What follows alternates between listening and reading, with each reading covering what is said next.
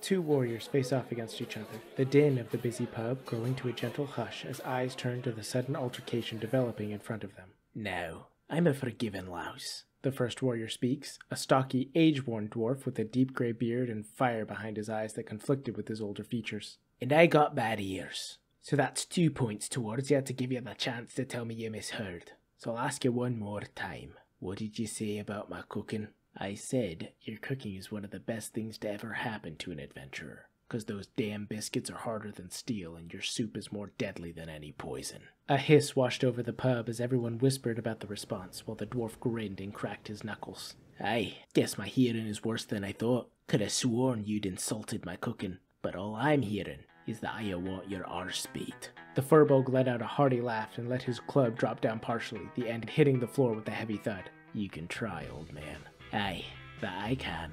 Without warning, the dwarf darts forward with a near impossible speed, his fist driving into the furbolg's sternum with such force that the large creature did no more than wheeze and clutch his chest. Giving him no quarter, the dwarf uses his doubled-over state to crack him clean across the jaw before whipping around and lifting his foot to drive its heel right into his temple. In almost 5 seconds, the battle was over, and the furbolg drops to the floor, leaving the entire pub quiet before erupting into cheers. "A strange request to get your arse handed to you, but I'm glad to oblige. When you wake up, young man, I'll be sure to cook you a nice meal."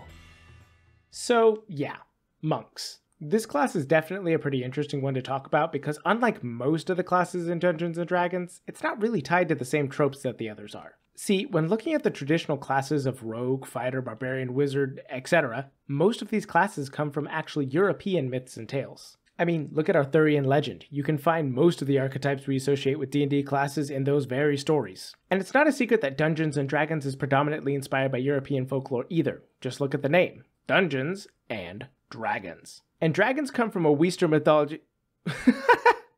Western? I thought you said Weast. Weast. And dragons come from Eastern mythology too, sure, but the dragons heavily featured in D&D art are known as Western dragons for their 4-legged stature and fire-breathing traits, as opposed to their 2-legged stature and the ability to float on the wind and generally hold pearls of some type. So, yeah, most of the classes are based on European folklore archetypes, which is what makes Monk really interesting because it is clearly based on a different archetype. An Eastern one. It's not exactly speculation or reaching to identify that this class is based heavily on the mystical warriors known through different Eastern legends, such as samurai, even though that in itself is actually a fighter archetype, ninjas, and of course, monks. Through the power of ki and enlightenment, monks channel the very energy of the universe to propel their bodies into tasks once thought impossible. You know, that kind of stuff. This very fact immediately makes the class stand out as different, and its mechanics can really show that as well. It's kind of a mixture of a ton of archetypes wrapped into one. But quite honestly, Monk is crazy. Like, as a class, batshit bonkers, totally wild, this class can turn your entire campaign on its head kinda crazy. And that's, well, that's a good thing. I want to talk about why this class can let you do things you never thought were possible. I want to talk about the mystical fighters and pains in the ass to dungeon masters everywhere, monks. So let's talk about that.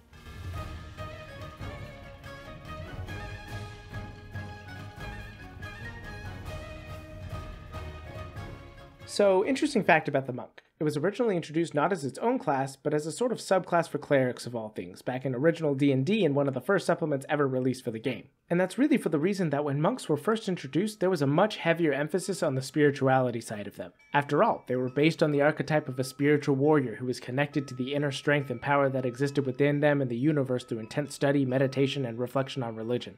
Now, to be 100% fair, I don't know much about older editions of D&D. I'm what you might call a youngster when it comes to that. So I could have gotten some of that wrong.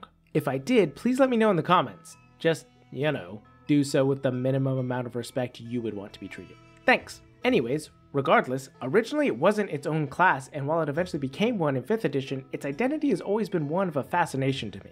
Because, don't get me wrong, it fills in a niche that many want to play, a crazy, flexible, super agile, physics-defying badass with supernatural abilities that aren't outright spellcasting but still definitely break the mold as some sort of superpower. But, for me at least, that seems to be a much more specific niche than most of the classes which can usually be used to fit a variety of archetypes. However, for Monk, it seems like the class can really only fit 2 particular types of characters that people want to play. A mystical warrior, or B, a fist-throwing badass. And yeah, I know they can technically do more than that, but in my mind at least, it's hard to argue that the monk really does feel very specific when compared to other classes. But I'm sure there are plenty who disagree with me, and that's totally fine. But the reason I'm addressing this here is so that there's context into what I'm about to say about the class. Because the deal is, I have a serious love-hate relationship when it comes to the monk. Anyone who has watched my channel for a while knows that I DM far more often than I'm a player. I just really enjoy DMing, and while playing is fun, being a DM is where my passion lies. So, that being said, any DM who has ever had a player that played a monk knows. Monks will kick your ass to Tuesday and back if you have not prepared for them. And the reason for that is honestly really simple.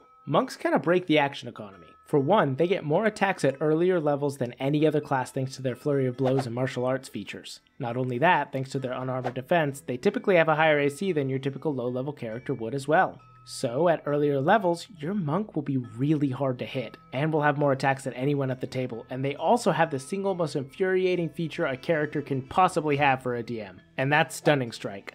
If you don't know, Stunning Strike can let you stun a creature until the end of, wait for it, your turn. Not theirs, yours. You know what that means? They can't take an action at all, and your player gets free advantage for the next turn, and they get to try to stun them. Again. Basically, if you have a monk in your party, as a DM, you can never have the party face a monster solo. Always give it minions or assistants, or it will get its ass kicked and wonder what the hell just happened when the little gnome punched it so hard it blacked out for 4 rounds of combat. And keep in mind, this is all at early levels for monk, 1 through 5.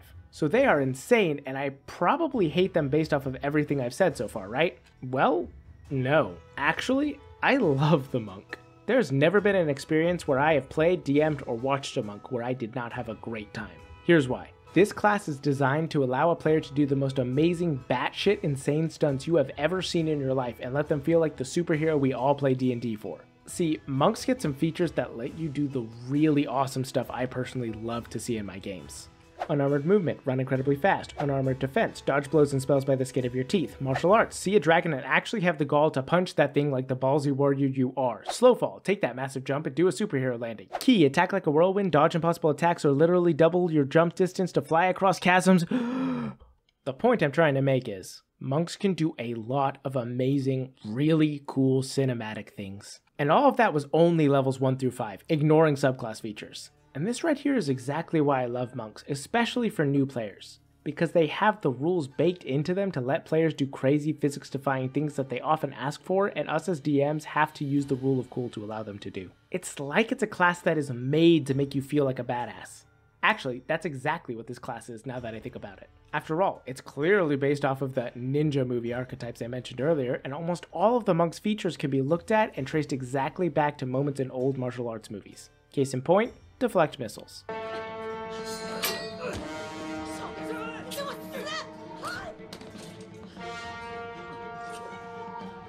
So this class is meant to consistently give you those cool moments and let you feel awesome about the capabilities of your character and the amazing feats they can achieve, and that's why I love them.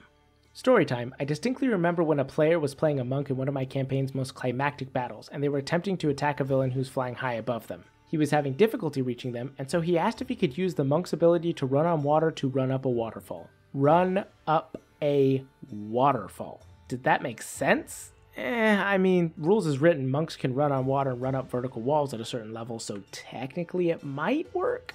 Should it work? No. But was it cool and the exact thing an awesome monk would do?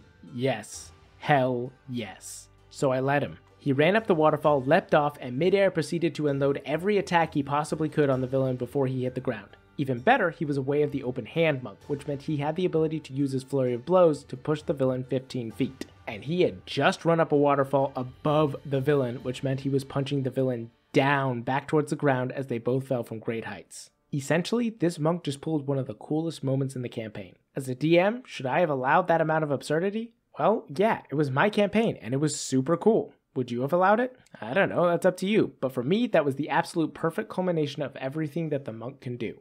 It was physics-defying, it was spectacular, it was badass, and if you squinted at the rules in just the right way, it was just crazy enough to work. And that right there is why I think the monk is absolutely amazing. Because the niche it seems to fit is just that. Someone who is just crazy enough in their actions that it might just work. To quote one of the most prolific monk players of all time there is, "Monks do dope monk shit." And I love that. Let me get it straight. They are not the best designed class by a long shot. There's problems with what they can do, there's issues with how they scale, all that rule stuff that can be really important, so don't get me wrong on that. But at the end of the day, with a DM who's working with you, monks can do some amazing ridiculous nonsense that can be really, really cool. And to be honest with you, that's why you should play a monk. To go out and pull off all those amazing moves. To be crazy enough to punch a dragon. To be useful enough to stun a villain so your party can shine. To pull the crazy stunts that will be talked about in stories for years to come. To play a character who has harnessed themselves and learned how to be as useful as they can with just who they are, so that they can shine bright, be amazing, support the party, and at the end of the day, do some really fucking cool, dope monk shit. So go out and play a monk, you beautiful bastards. Go out into the world and make it your own. Don't forget to have a great day, and never forget to play your role. Thank you. Come again.